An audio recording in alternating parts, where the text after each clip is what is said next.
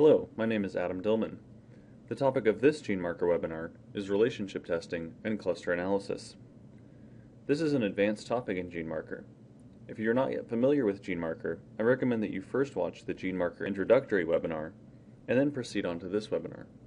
In this webinar, I'll show you how the relationship testing application in GeneMarker can be used to create and export pedigrees, confirm known relationships amongst your samples, and find relationships when the parentage of your samples is unknown. Later, we'll cover the cluster analysis application, particularly creating, saving, and exporting dendrograms. To get started, load your traces by clicking File, Open Data. Click Add and then navigate to your traces. Select your traces and then click Open and OK. After reviewing your raw data, begin data processing by clicking the green arrow or by navigating to Project Run. Select the appropriate panel, size standard, standard color, and analysis type, or simply click the corresponding pre-saved template. Many chemistries, for example those involving microsatellites or SSRs, often require custom panels. For more information on how to make custom panels, please see the Creating Custom Panels webinar or view Chapter 5 of the user manual. Make your selections and click Next.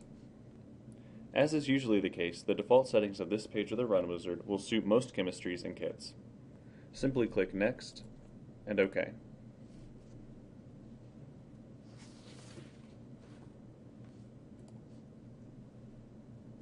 I'll remind you that size call results are displayed on the left and allele call results are displayed on the right. We can see that size calling was successful from the green icons to the left of each sample name. As with all other GeneMarker applications, it is important that all questionable size and allele calls be reviewed prior to beginning analysis. Once this is completed, you're ready to head to the relationship testing application. Just navigate to Applications, Relationship Testing. This opens the relationship testing window. This application can be used to confirm known relationships between your samples or find relationships between samples of unknown origin. I'll start by demonstrating the first case. You can display your samples by clicking on this Samples tab to the right, and you'll see that I've uploaded samples whose relationships are known. This is often the case with pure breeding animal lines, for example. I've named my samples to reflect their known relationships. Each family is represented by a different number, and males, females, and offspring are represented by M, F, and O respectively. It's recommended that you also use a similar, easy-to-understand naming convention. To test these relationships, we can proceed to the Family Group tool, which is located under Tools, Family Group Tool. The Family Group tool organizes your samples into their corresponding families, and then automatically creates a pedigree for each family. To use this tool, however, we must first instruct the program on how to properly organize our sample files, and this is where naming conventions become particularly important. In the Match by Sections column below, we must first input the column that corresponds to a group identifier. In this case, group identification could be thought of as the family, and my family information is in column 2, so I'll input a 2 into this field. The identifier by section could be thought of as the family member type, and that information is in column 3, so I'll input a 3 here. Finally, to the right, you'll see that I have a naming convention for children, fathers, and mothers. In this case, mothers are females, fathers are males, and children are offspring. When you've made your selections, click Match. Now we can see that the program has correctly organized my samples into 7 distinct families and distinguished their family members as children, fathers, and mothers. Returning to the relationship testing window, we can now see that the family drop-down menu has been populated with our 7 families, and by selecting one, you'll see that I'm taken to that family's corresponding pedigree. Notice that as I scroll over a node, the corresponding sample file to the right is highlighted.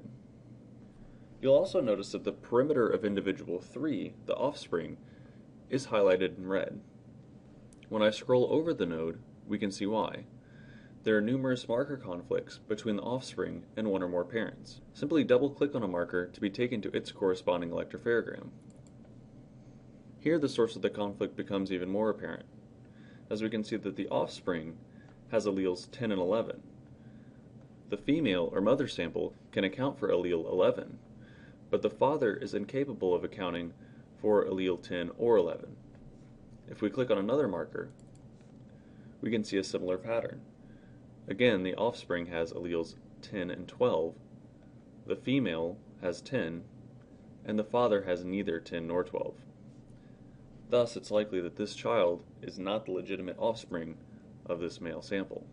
If I navigate to a different family, for example family 6, I can see a different scenario. Here the offspring is not highlighted in red, and this is because no conflict exists between it and its parents. This indicates that based on the data uploaded so far, this is indeed the legitimate offspring of this male and female sample. An alternative way of viewing genotypes is by going to Tools, Genetics Analysis Settings. Here you can click Display Genotypes.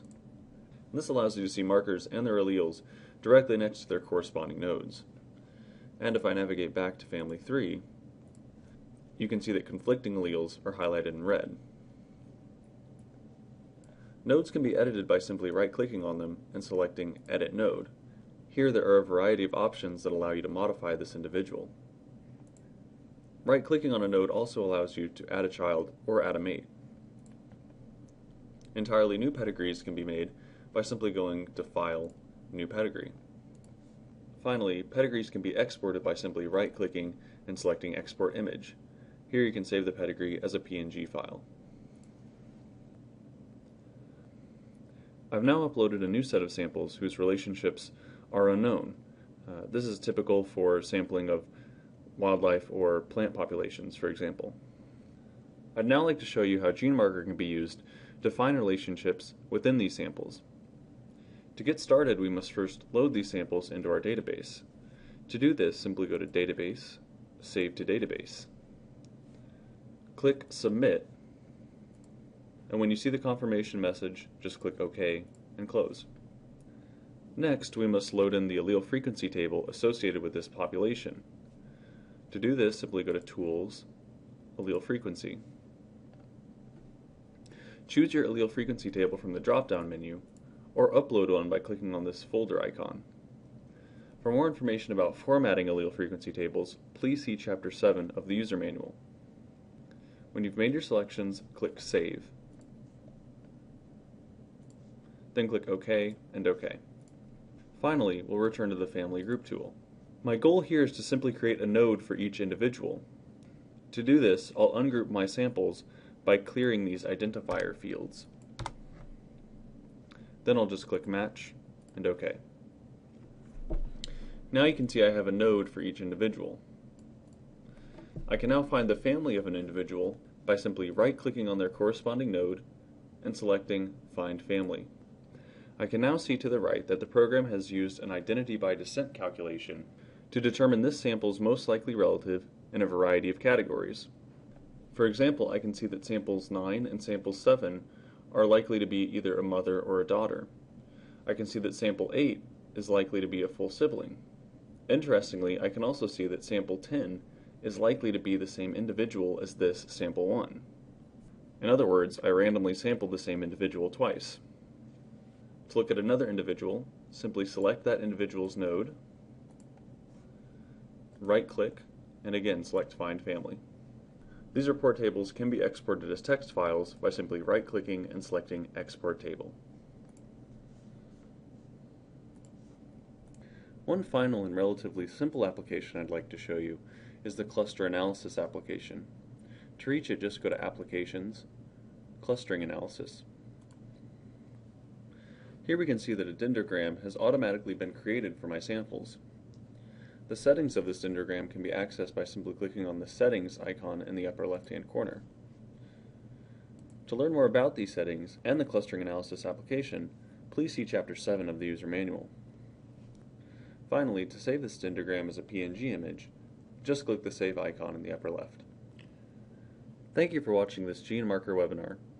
In this webinar, we covered relationship testing and cluster analysis using GeneMarker. More information about these applications can be found in Chapter 7 of the user manual. Related webinars that you might find useful include creating custom panels, the Merge project tool, and kinship analysis. For more information, or for a free 30-day trial of GeneMarker and other Soft Genetics products, please visit softgenetics.com or email info@softgenetics.com. For technical support questions, please write to tech_support@softgenetics.com. Thank you for watching.